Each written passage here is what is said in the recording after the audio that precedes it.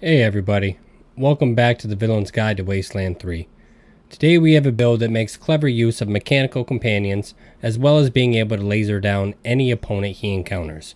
So pack your utility slots with extra turrets and saw pups, because today I bring you the Tinkerer of Terror, the inventor of Sanchezium, and of course the smartest man in the universe. This video will be the last video guide I make for Wasteland 3. I have a new project in the works though, so don't worry. Make sure to subscribe so you don't miss it. If you're digging the video, please smash that like button. But for now, enjoy the video.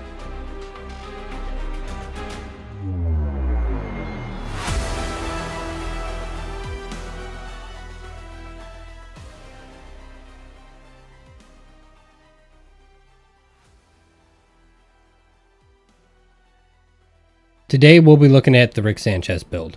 He asked us for help to find parts to fix his portal gun right after he called us idiots because we didn't have the parts he needed.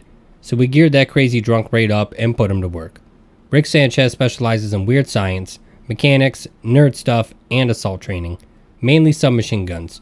The synergy between the perks in these trees allows energy-driven submachine guns to really shine, while also being able to throw out a bunch of robots, sidekicks, and decoys, as well as being able to wield some of the juicy weird science technology and being able to hack enemy robots.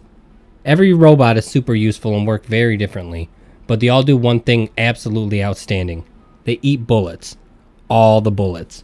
The AI in this game loves to aim at the out-of-cover vulnerable little robots, which is perfect for us.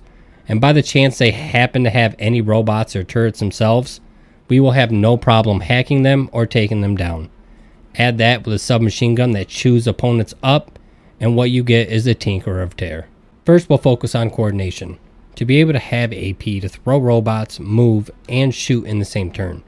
We'll then speed that up by adding points to speed.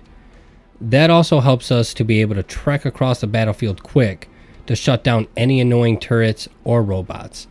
Lastly, I recommend splitting your points up equally between intelligence and awareness for the damage, crit, and hit chance increase. For the skills, we'll prioritize automatic weapons to gain the hit chance we're missing by grabbing awareness late. This also lets us grab some of the best perks in this build early, which help with the damage output. We'll then grab weird science to be able to overcharge our guns, as well make use of microwave research. Then split the rest of your points between nerd stuff and mechanics evenly. The useful perks are early for both, so don't worry.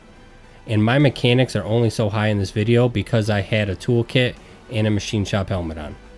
For our background, Goat Killer is a good choice, but we want to make use of the Reckless perk as much as possible, so we'll be going with Sex Machine. The Quirk is the same thing. Circus Freak plus Sex Machine equals 6 points into speed, for combat speed. The usual suspects are also a fine choice: Sadomasochist, Serial Killer, and even 2-Pump Chump, even though I wouldn't recommend that one because of the loss of hit chance. We're going to grab Quick Reflexes to try to trade off some of the evasion loss we gain by grabbing Circus Freak. Go for Hunter for getting an accuracy bonus at those hiding behind annoying cover. Reckless is a fantastic perk, allowing us to get a 15% damage increase when not in cover. Couple this with our high combat speed to get to safe cover after shooting. Stormer. Again, another perk that synergizes well with the perk Reckless and our high combat speed. Make sure to shoot right after moving and gaining this buff, or you'll lose it. Targeting Override. Makes any target we hack instantly become the enemy target, giving us breathing room. Handy. Gives our turrets and other robot buddies more health and damage. Overcharge is fantastic, for just 1 AP. I recommend using this as your first action and try to make it a habit. And Microwave Research. Energy damage is increased 0.5 for every point of armor they have. This scales amazing into the late game. Sanchez is a half mobile flanking unit and half summoner.